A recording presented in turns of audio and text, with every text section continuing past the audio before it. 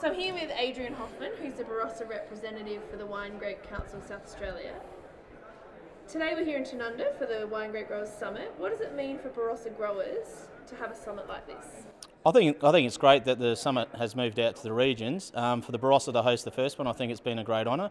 But I think it's very important for all state growers to actually get involved in the summit, because today we're actually hearing about succession and the planning of family business, which I think is very important for future generations. How long have you been a representative of the Wine Grape Council of SA, and what led you to take on the role?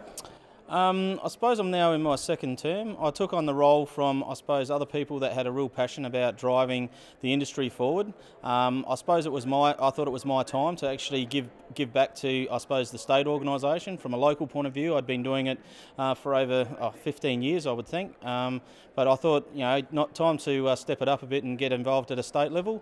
And I'm really enjoying the challenge, and I think it's, it also benefits me and also the business that I'm running. Why is it so important for South Australian wine grape growers to have representation at the state level? I think to have representation at the state level is very important. Number one, it gives them a voice, especially in the areas that are required at government, at other regional bodies, and also national bodies as well, to get those collaborative ideas together, to see what issues are burning on, not just from a Barossa point of view, but what, if there is a like issue in other regions, to make sure that those issues get addressed in a timely manner, to make sure that grape growing can continue and be very productive. So you spoke today at the summit, and you spoke about loyalty and sticking with your agribusiness providers. What tips do you have for grape growers to maximise the relationships they have with service providers? I think it's taking the time to actually spend with your bank manager, with your accountant. We heard also from other speakers that were talking today as well about making sure that you do spend the right amount of time with those people.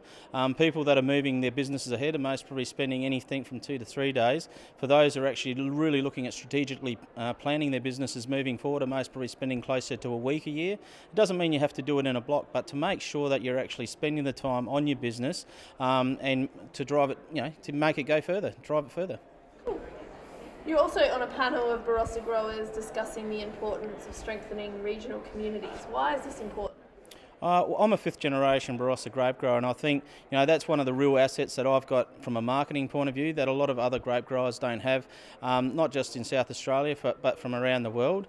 I think it's a great opportunity for us to, I suppose, work on our strengths, develop our strengths, and make sure that the grape growing communities stay strong and focused on what they need to do, and that's creating those stories that people buy a bottle of wine for.